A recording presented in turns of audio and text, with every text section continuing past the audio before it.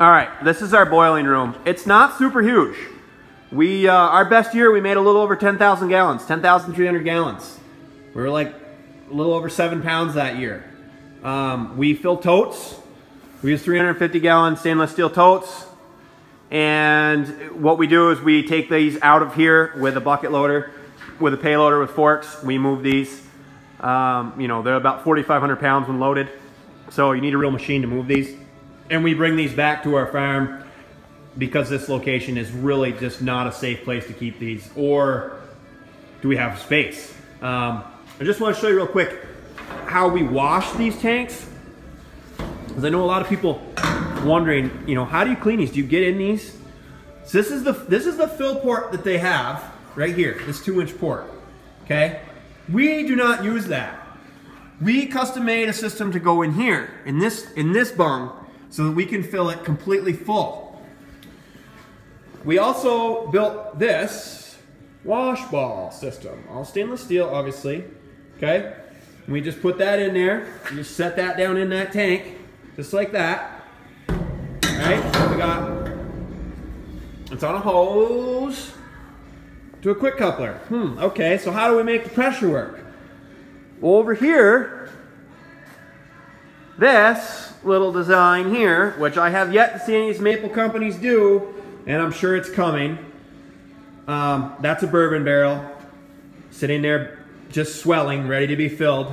We'll talk more about that in another day.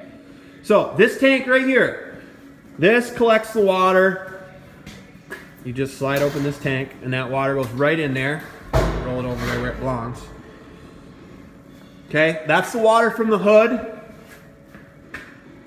and the preheater.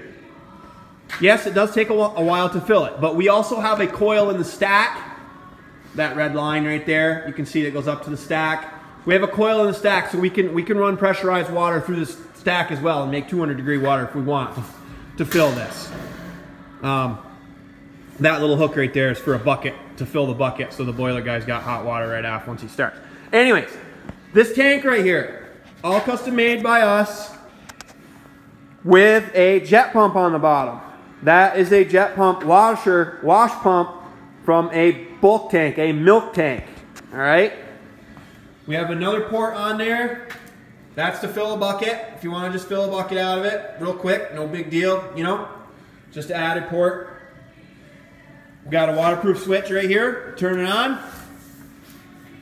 This is also to wash the floor, wash a bucket. You can pump that into a drum real quickly. You can pump it into a wooden barrel, wash it out real quickly with some hot water.